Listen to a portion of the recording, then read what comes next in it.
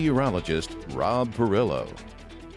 Welcome back and welcome back to Monday. Although it is Monday, you come in, you take a look at the meteorological analyses and look at the forecast, and you see a cool front set up for Friday into Saturday. So all of a sudden, it's a great Monday. It's going to be a warm week, though, as temperatures will continue in the mid to upper 80s. So first off, though, let's take a look at our drone shot from the backyard of KATC. And we actually have a tree back here that does turn a little color this time of year. Most of our trees, they kind of hold their greenness up through about December. Then there may be a week or two where some of the trees do turn some nice colors, and then we have a storm and all the leaves come off the trees as we get into January, but they're back by late February, and that's the sky that we've had today. It's been mostly cloudy for a good part of the day. We did have lots of thick lower level clouds, stratiform clouds early in the day, made it kind of dark this morning, and then it got sunny, and now this is what we have this afternoon. This is what's going to keep our temperatures somewhat elevated overnight tonight.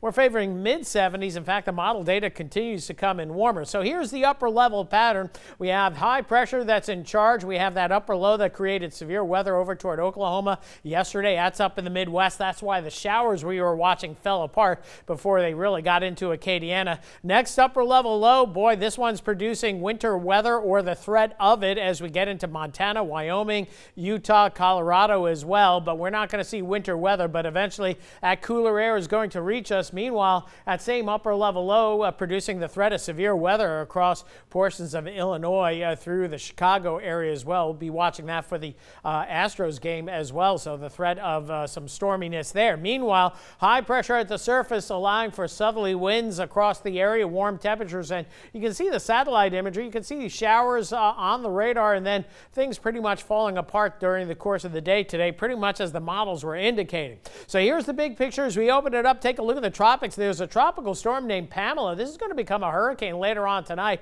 and maybe a major hurricane prior to making landfall on the western Mexican coastline Wednesday. That moisture is going to be heading for Texas, but that's where it should stay, although we might see some of the high clouds associated with this system toward the end of the week. As we open it on up and get out into the Atlantic basin, no major issues. A couple of small spots that are got very low chances of development over the next couple of days, so no issues there, although we'll watch tropical moisture as it heads toward the Gulf of Mexico down the line.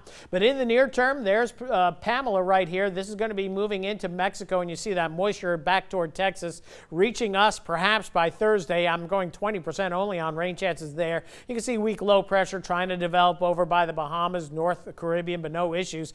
Big story here comes that cool front as we head into Friday afternoon. So we should see an uptick on our rain chances Friday, then that cooler, drier air coming in for the weekend, and it's going to stay with us for several days while we'll watch that tropical moisture pooling in the Gulf of Mexico. The models continue to suggest there could be broad low pressure developing out here in the next week to 14 days, but no major concerns for now. We got some good looking weather as we head into the weekend, and it's going to stay for a good part of next week. Maybe some showers from this moisture toward the following weekend, but that's a long ways down the road.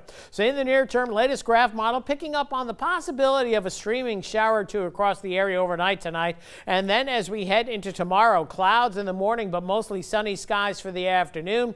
Again, we'll see much the same as we get into Wednesday as well. Morning clouds, afternoon sunshine, and temperatures well up there into the mid to upper 80s. So a mild evening ahead. We'll call it partly cloudy skies. Plenty of clouds out there, maybe some fog patches by morning, but mid 70s the low. That's normal for July and August, not mid-October, which we're just about at. 88 the high tomorrow. Normal high this time of year should be about 83, 84 degrees, so temperatures running above normal, and that's the way it's going to go over the next 4 to 5 days through Friday. Upper 80s. Rain chances relatively low in the 10% range next couple of days. 20% Thursday. Higher rain chances for Friday with that front, and then feeling good with more seasonable temperatures as we head into the weekend. Highs this weekend in the 70s, and those lows dropping into the mid 50s for Saturday night into Sunday morning. That's it for weather for right now. We're going to have more right after this.